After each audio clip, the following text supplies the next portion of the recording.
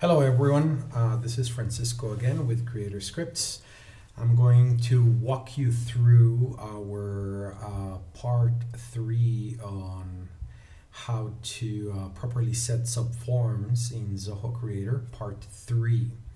And what that means is we've seen how you can fetch data, pricing information into the orders form. So now I'm going to show you how you can total these rows inside the form for a properly total amount. So let's dive into that. Okay, first obviously we're gonna have to have I'm gonna do a subtotal just in case further down the road you may want to do tax value, and then of course at the end it's a total. Okay, and the first step is you go right into the subform, and then there are a couple of things that you need to consider when, like the timing in which you want all this information to be aggregated into the subtotal of the form. So one of those timings is every time you add a row, right? But the first step is you need to declare a variable. I'm going to call it t equals, and since we're dealing with currency, it's a decimal value. Okay, so I'm going to save that.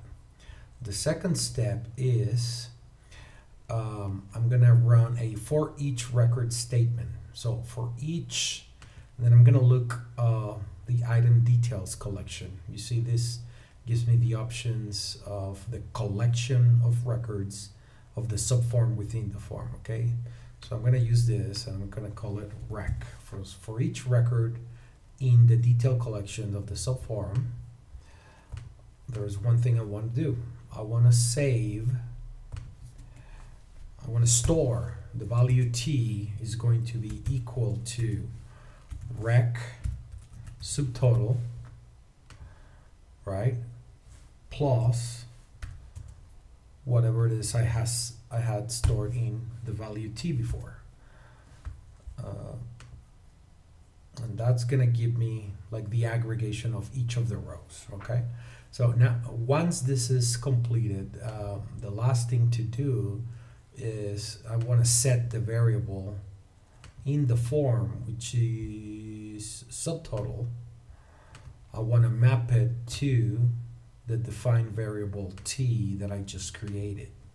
Okay, now this process, we need to make sure, if you notice, we're aggregating subtotal, so what information has to be present in the record in order for the subtotal in the row to be calculated. So I'm going to add an if statement as a check. So I'm going to say that the price is not null. So there must be a price, and also there must be a quantity, not null. If I have those two, I'm guaranteeing that there is a subtotal calculation properly made, and then the aggregation will take place. Does that make sense? Okay, so I'm going to save that script, and now what I want to do is I'm adding this script every time I add a row to the subform, but I also want to recalculate every time I may change the quantity.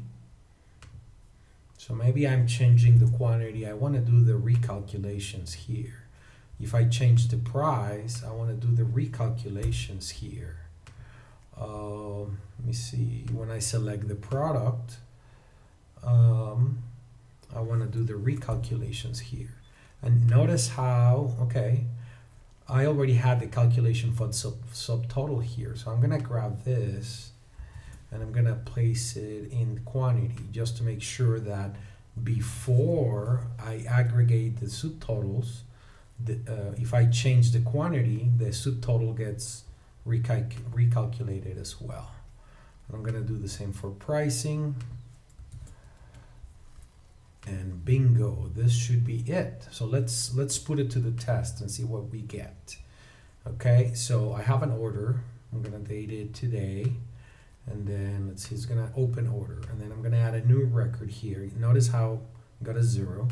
If I select product A, I'm going to hit 125 and I get a 125 below. If I add a new product and select product B, now I get the aggregation of these two. Notice 424, it's the summatory of these two.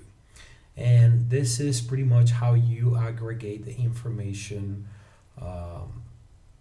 from your subform into the main form in Zoho Creator. So no matter how many products you add, it's going to keep adding all the way down. As many records to the subform as you add. Okay, let me know if you have any questions. I'll share the script on the blog, and good scripting. Take care, my friends.